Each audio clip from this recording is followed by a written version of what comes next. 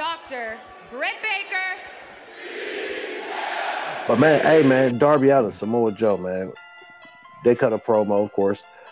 Then we had John Moxley. You know, he spit his 1-2, letting it be known to the JSA, letting it be known to Hangman Page, who he respects because he got knocked down and dusted himself up and got back up on saddle and came back at me, and he came talking, but he didn't come to talk like everybody else wants to talk. He came talking with his fist, and he appreciated that. He could respect that, and he's looking forward to the next altercation that they have. But other than that, man, Darby Allin, Samoa Joe, TNT Championship, bro. I liked the match. I thought it was. I don't know, man. I saw fire in Joe's eyes I haven't seen in a while. What did you think, man? And Darby Allin, boy, he definitely took some spots in this one. I mean, let's talk about it. Darby Allin definitely took a lot of spots. The most, first of all, started. Damn, there we go, Sheeta. Yay. Okay.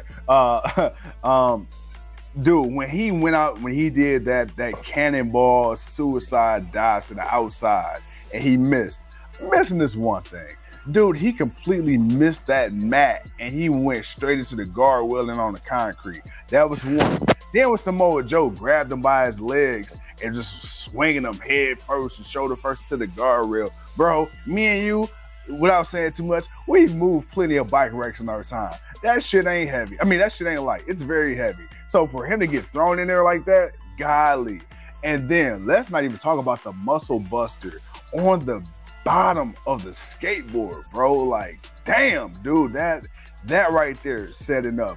But like you said, Samoa Joe, bro, I want to sit here again, as I do. The franchise has no problem with giving people their flowers. The franchise, I'm speaking in third person because I'm a dollar store Dwayne right now, like my boy Pretty Ricky Starks. The franchise has no problem with saying well, he fucked up and he might have been wrong. And the franchise is wrong. I was gonna write Samoa Joe off because you know what? When he first came back to when he first came into AEW, he looked a little rusty. He looked a little lazy. And it could be forever what it was, but goddamn, you caught it, man. You hit it right on the head. This is a fire. We haven't seen the Samoa Joe in quite some time. And I'm gonna go back past NXT. I'm talking about TNA Samoa Joe, Impact Samoa Joe.